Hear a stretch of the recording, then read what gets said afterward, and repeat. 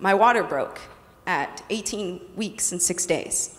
My due date was October 5th, and this happened on May 10th. The odds of my baby's survival making it to October 5th were nearly 0%. That night, my husband and I mourned over the death of our baby girl, Theodora. Everybody knew my baby was going to die, and yet they made me go home, get sick, and suffer for 4 days.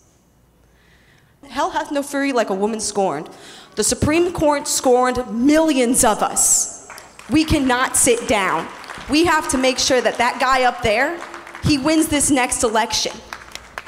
I block walked for you in 2018, and I'm gonna make sure you get elected this time. What you just did was so courageous and so powerful and so necessary. Every single one of us is going to carry this story with us. And I think that's going to invoke not only the empathy, but the action that you call for from our fellow Texans, regardless of whether they're Republicans or Democrats or anything else. They're going to care about you and every other woman in this state. They're going to rise up, do the right thing, vote like their lives and your life depends on it, because they do, and win this election. It's the only way through. Thank you for being here. My hero.